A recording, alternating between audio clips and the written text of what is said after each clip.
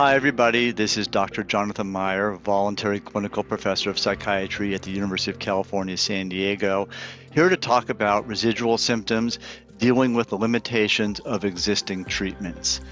And really what it comes down to is that all of our existing antipsychotics predominantly work via D2 blockade. And that's been real helpful in some areas, but there's some areas where it hasn't been so effective.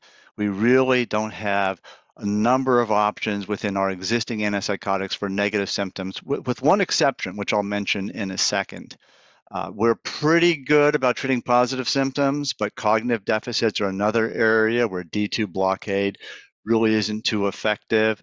Sometimes we can moderate aggression, but there are forms of aggression that don't respond to D2 blockade. When people are depressed, our antipsychotics are often not so good about that.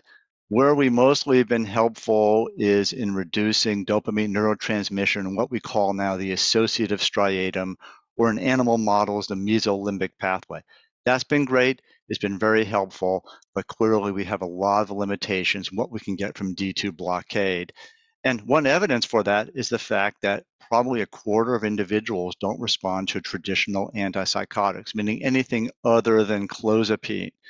And we have understood now by imaging these individuals that their problem may not be a primary dopaminergic problem, but actually a glutamate problem.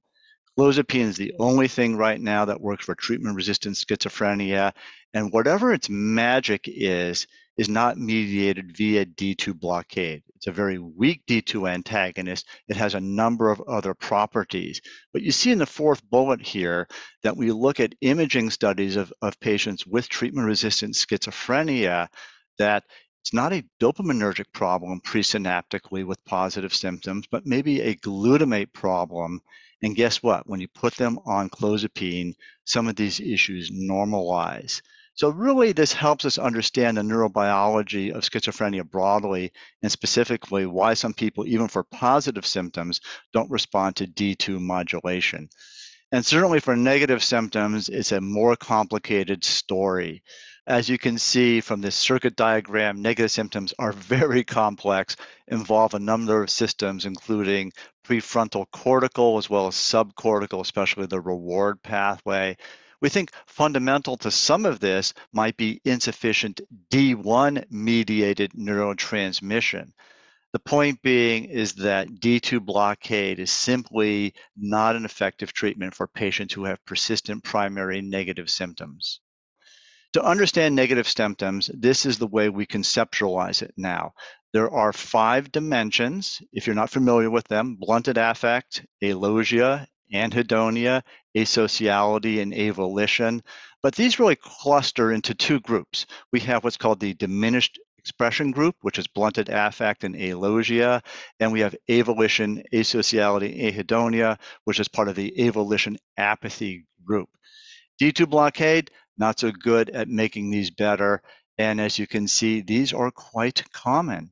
And this has been an important issue in the treatment of schizophrenia patients, that we can control their positive symptoms, but some are actually very disabled by the presence of persistent primary negative symptoms. People have thrown a lot of meds at negative symptoms. Here's a summary of a lot of the studies which have been done.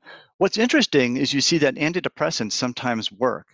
And we think maybe in some of those patients, what we're actually treating are subsyndromal mood symptoms which respond to an SNRI or an SSRI. And certainly if you have a patient with schizophrenia without a history of mania with negative symptoms, it's worth a trial of a traditional antidepressant. But many of the other strategies we have tried really don't work very well. But there is one option, and this is relatively newer data of the partial agonist cariprazine, which was studied in a long-term trial of stable schizophrenia patients with persistent negative symptoms versus a known antipsychotic, risperidone. The big difference mechanistically is, of course, that cariprazine is a partial agonist at both D2 and D3 receptors, whereas risperidone is a traditional serotonin dopamine antagonist. We can see over time, using the metric of improvement of 20% or more in negative symptoms, that cariprazine does separate from risperidone. We would like to see a replication of this, but it shows you that perhaps there is something we can do with negative symptoms that is not remediated with a traditional D2 antagonist. Lastly, one of the more disabling features of the illness, one which starts even before the onset of positive symptoms, is cognitive dysfunction. There's a number of neurotransmitter systems and circuits involved, none of which are actually remediated with D2 blockade. An important finding in recent years is that many schizophrenia patients have diminished muscarinic M1 receptor expression, some quite profoundly. But this remains an important aspect of the illness, which is simply not addressed via existing treatments.